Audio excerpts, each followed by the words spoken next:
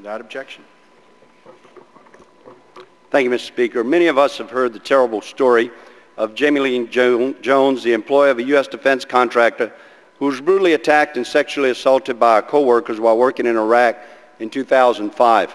Instead of being allowed to seek justice, Jamie Leigh was held in a shipping container by company employees so she couldn't report the crime. When Jamie Leigh returned to the United States, she learned that a clause in a contract barred her from taking her case to court.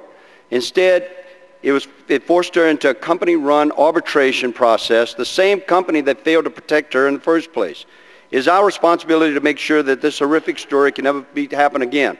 No American citizen should ever have to sign away his or her rights to justice in order to get a job. And not a dime of taxpayer money should go to companies that would rather sweep an assault under the rug than allow our justice system to work.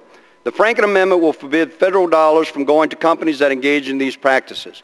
If we fail to enact this measure, we have failed to protect the rights and values we were sworn to uphold when we took our oath of office.